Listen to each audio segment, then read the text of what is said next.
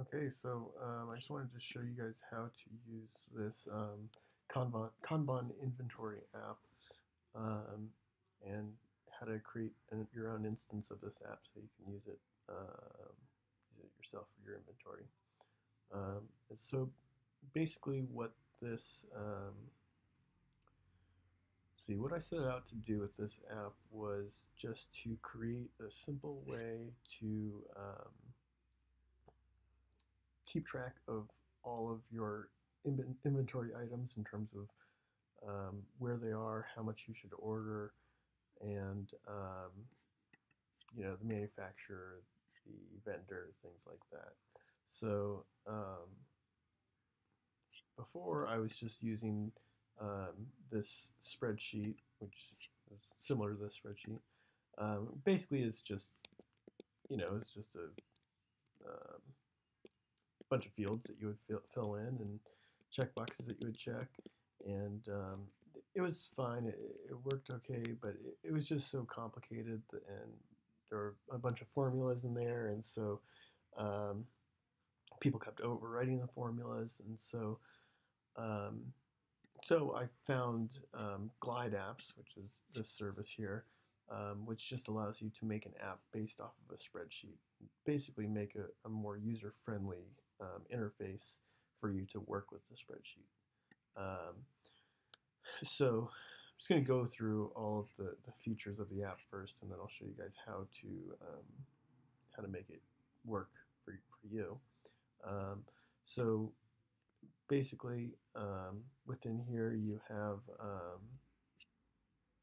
bunch of fields you can fill out. So the part number, manufacturer, vendor, URL, aisle and shelf number, how many you should reorder each time, if you track it in your inventory, and then like an inventory code.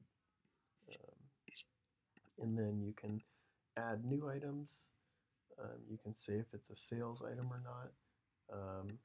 The reason why we do this with um, is because if it's a sales item, then we have a different I code that is generated in our in another sales system that we use. So um, if you don't have that, where you're not working with another inventory system, you could just say that nothing is a sales item and just type in your own I code there, which can be whatever system you want. Um, so um, yeah, you can say if it's tracked in the inventory and then enter in all this information. And then one big problem that we were having is, we would fill in these things and, maybe we wouldn't have all the information when we were filling it out. And so we would have items that had missing data. Maybe it didn't have the aisle or the shelf number or something like that. So we have this here that basically just tells you all of the items that are missing some piece of data. So if we go to paper towels, you can also search here. If you go to paper towels, you can see that, okay, it's missing the part number, it's missing the manufacturer. You can see that the manufacturer is Bounty. Let's put that in there. And you see that pops up. And so, it just gives you a place to look. What we've been doing is every day we pick something on here and we fill in the missing information. Just gives us a way to figure out quickly what we need to fill in. So then, I'll show you guys this before I show you the email URL. So then once you have filled in your information, you want to create a Kanban card, you just go here and you can look for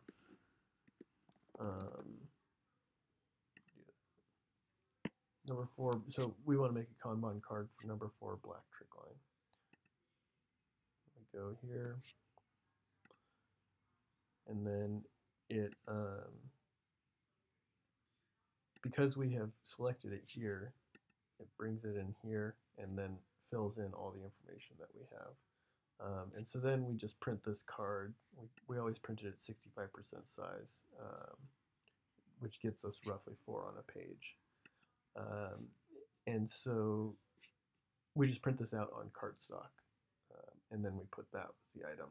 And then this QR code, when you scan it, it'll bring you immediately to the website, and you can look here at the order quantity, and you can see, okay, go to this website, order 4, and then we keep track of how many we ordered, when we ordered it, when we got it, and so that way, as you're ordering these, you can look back at how often you're ordering this, and you can start to think, okay, maybe we don't need to order 4 of these. Maybe we can just order 2 next time. So that is, that's been pretty helpful. So then the other thing that we've had is some vendors, they only want an email for us to order items. So they want us to send them an email that says like, hey, we want 5 of these parts, and we want them to these specific specifications. And some of those specifications are really detailed, so to have to write that email every time is like pretty painful.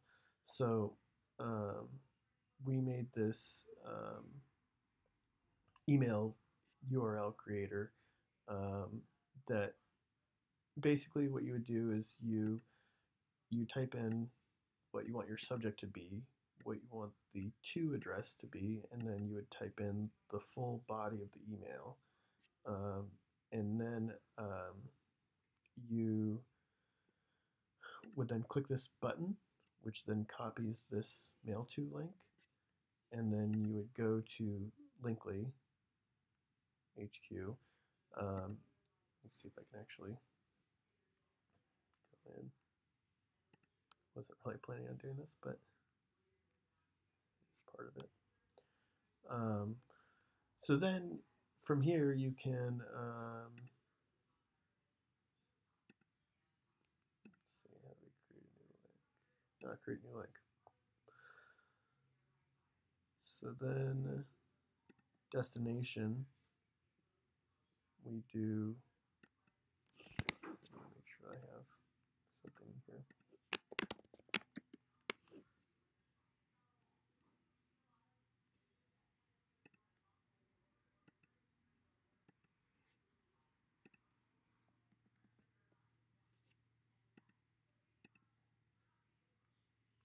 So even though they show you these fields here, it's we do have that all contained within this link. So then you would just save the link, and then once you get the link from Linkly, you would just then go back into your app, and you would use that as the URL, the link that you get from Linkly. And then that way, what happens is you can just scan your Kanban card that you create, and then it'll automatically enter in the full email that you've created. And then you just don't have to write out those very specific emails anymore. So as far as how to get this set up for yourself, you're going to create an account using Glide Apps. And you have to sign up with Google because it's going to create a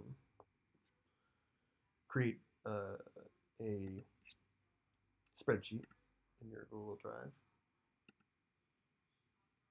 So you want to navigate to this link here, which I'll put in the description. Click copy this app. And basically, it's going to copy the app to your Glide account, and then it's also going to create a spreadsheet that is your own. So, okay, so now we have an instance of the app, and we're just going to go edit sheet, because we want to take out all of our data and put your own data. So, item info, So we're going to delete everything except for the first record. There are some formulas contained in that first row, so that's why we're going to delete everything but this one. So you can replace these things here. The only thing that shouldn't be touched is the QR code, just because there is a formula here. So then,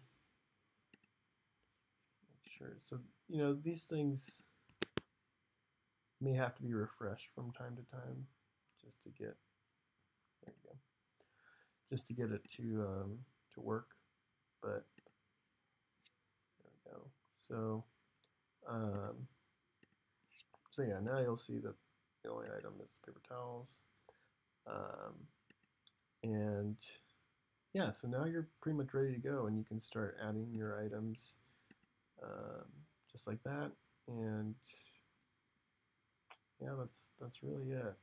If you guys have any questions or comments, or maybe even things to change about this app, let me know and we can figure something out. The great thing is that Glide does have a pretty active community of people who are, all working on cool apps. So you can go into their forum and you can, just post, share your app with them, tell them what you want to do, and you can, you can make your own changes as well. So, all right, I hope that helps.